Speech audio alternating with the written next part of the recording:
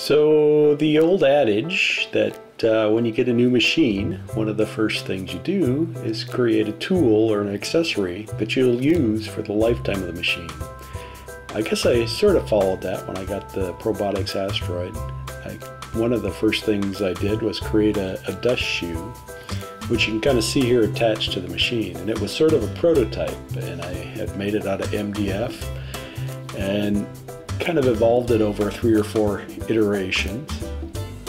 And once I kind of got to that point, you know, it never really became an issue, so I just kept using it.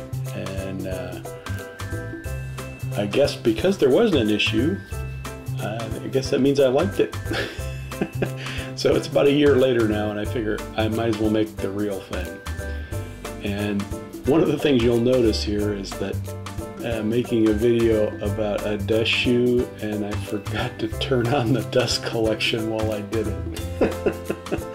So anyway, what we're machining here is the top plate, and this dust shoe basically is 2 plates. One that attaches to the router, which we're seeing here, hole on the left for the dust collection, hole on the right for the router, a little pocket in the middle there for the button that allows you to lock the spindle so you can change the bit.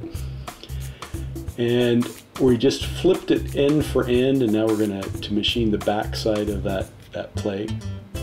So this does have magnets that holds the brush plenum in place, but it also has a little ridge that about an 1/8 inch tall that runs around 3 sides of the shoe, and that basically keeps it from shearing. So you know, the easy way to remove the thing is with the magnets is to slide it forward. That shears the magnet force and allows it to be removed very easily. So left a little onion skin there when we did the cutout, and sanding that by hand a little bit. Now we're going to remove the tabs with a flush cut router bit. And we have to drill a hole basically through both sides, horizontally through this piece. And that's for a bolt that will allow us to put the clamping pressure on that clamps both the dust collection fitting and basically the router as well.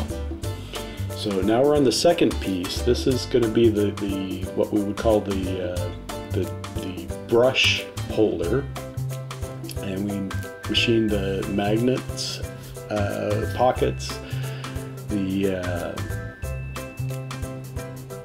interior chamber, and then profile cut. Now we're basically going to remove it by cutting the tabs and the onion skin. A little bit of sanding by hand to get rid of all the fuzzies. And then we're going to remove the tabs again with a flush trimming router bit, both interior and exterior in this case. And then some more sanding.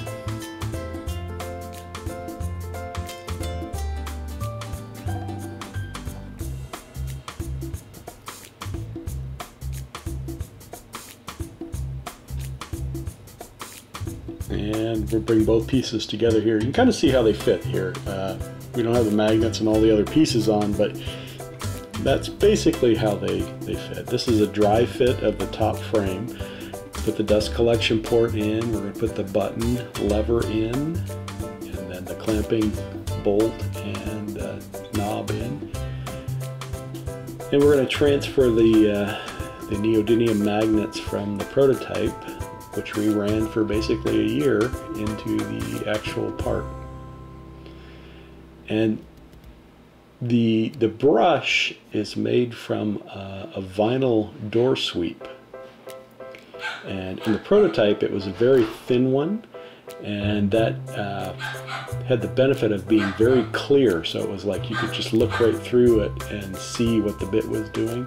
This one's a little thicker and a little stiffer, and we're going to actually run it on the interior of this plenum chamber this time, or with the prototype we ran it sort of on the exterior. So we'll give this a try and see how we like it, but so far we like it pretty well. but we're just going to go around the entire circumference and just cut this sweep into strips.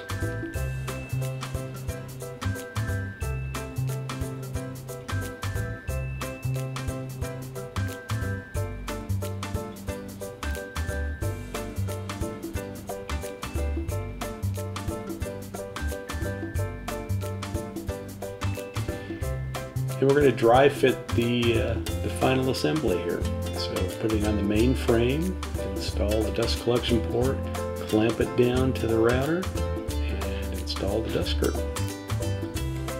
So this is what the final product looks like.